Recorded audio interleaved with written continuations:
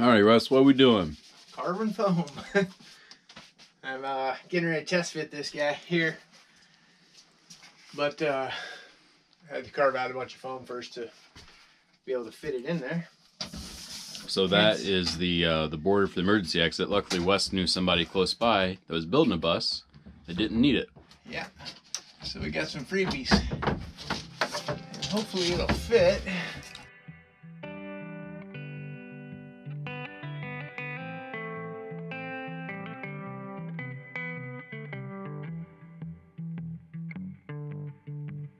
Yeah, the prophet, he came home, rattled to the bone.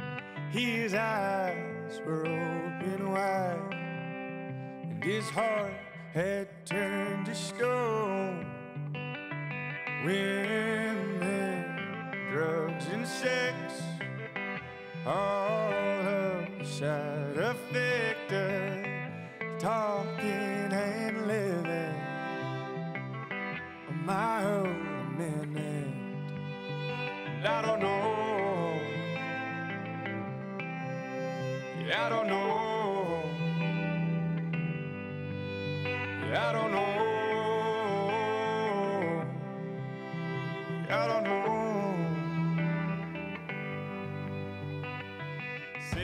So from there, it's just one, 20-inch deal going straight sideways. So there's only going to be, we'll have to spread some glue on the sealant, like way down here and right up close to here, because it's going to angle down to this way. So you have a little cavity here of airspace. But that'll look good. Looks awesome. You got partial sealing for the first time in 2 years. I feel so domesticated.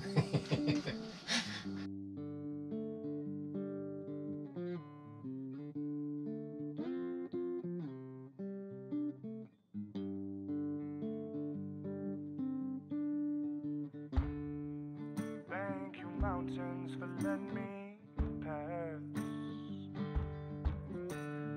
'Cause I couldn't think of another way to get through besides that. Times are changing, we need more money now,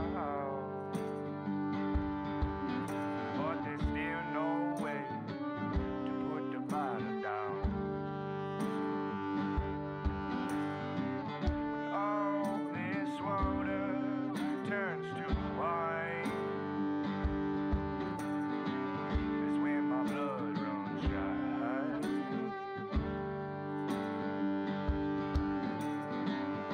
All this water turns to wine, that's when my blood runs thin like this valley we're in. I make you home promises that the world's gonna spin. Grab on to the reins, kick the horse in the side, and hold on for the ride. Grab on to the reins, kick the horse in the side, hold on for the ride.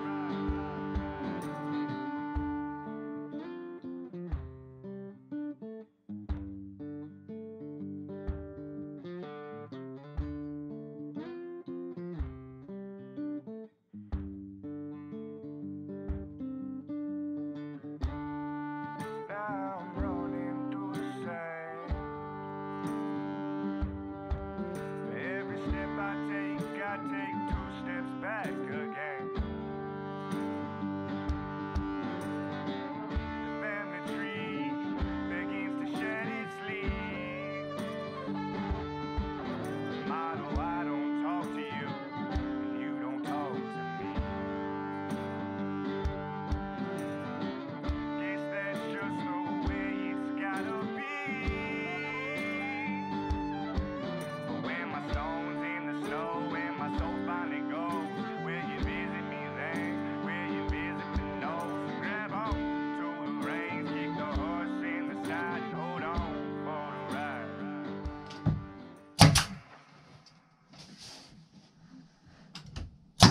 All right, Wes, how's it been going in here?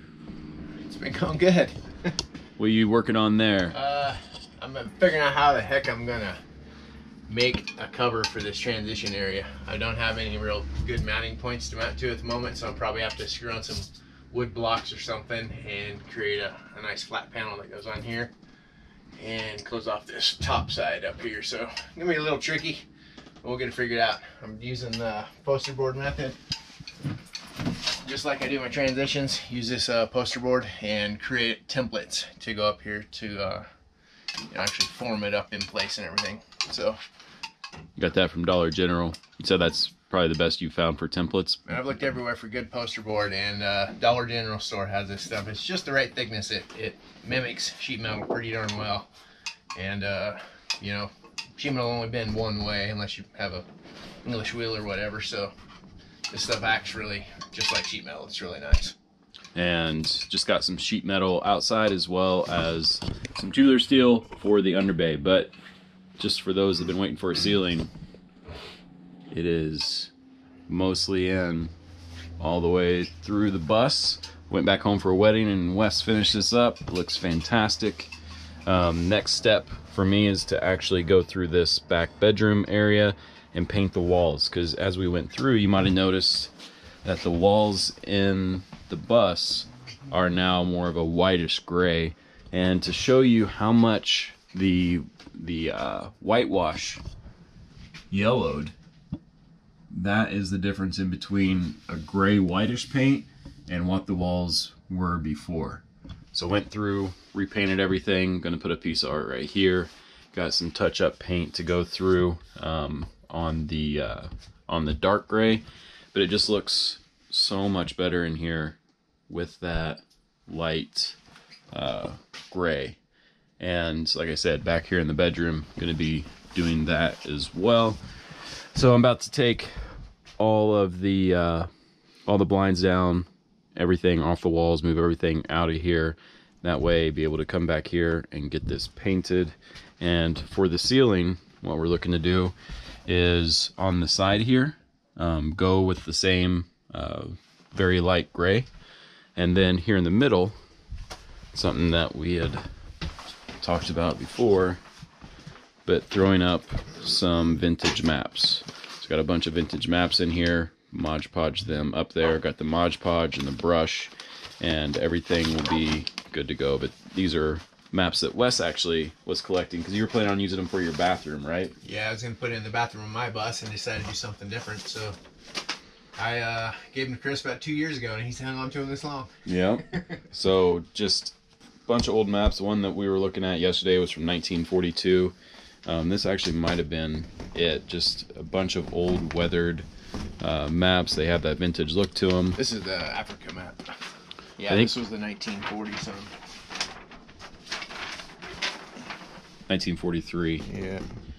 So yeah, they look really cool, nice and weathered, and that's going to go down the center here throughout the entire bus with gray on the side and get everything patched up. So what Wes had mentioned is actually using the trim pieces along the side too, because we actually got some rope that was possibly going to be used like black rope for trim, but the way that this looks here looks pretty darn good. So once this back area is all painted, then going to start on the ceiling here with the Mod Podges, because I can be on the bed and just have access to everything, and start back here in the back and then start installing the maps. I have a piece of plastic that will cover the bed with and everything, because that Mod Podge I'm sure will be pretty gnarly. And then went through and removed the old vintage map that was here with all of the basically it had a map underneath it and the epoxy never dried. Went through and scraped all that out. Had some old Time magazines. Might have to close this actually, because it's kind of messing that up. But these are old ads from a Time magazine. I think it was a 1970 Time magazine. So you got the TWA, you got an old Studebaker ad, and then a Mercury Cougar ad back there as well. So just gonna put some epoxy over this, and this space fits my camera bag that I have. So I'll be able to put all my camera gear right here, be able to lift it open, grab my camera, push it back in there, and get that done here pretty soon. So Wes will be working on this up here. I'll be painting in the back, putting those maps up. What's your initial thoughts right now on that? My brain's just smoking. I'm not sure how to do this. It'll work itself out though, one way or the other. Honestly, I think I'll just have to put up some blocks first, and then I can start tacking the poster board up there and creating shapes. And it's gonna have some kind of funky, you know, this will be flat here, but it's gonna follow this contour, but might have like a little panel like this and then smooth back over. You know, just, I got some goofy contours here I got to deal with, so it's going to kind of be like an F-117 stealth with the little triangulated areas here and there pretty much. I think it'll look great. Yeah. Whatever it ends up being will be fine with me.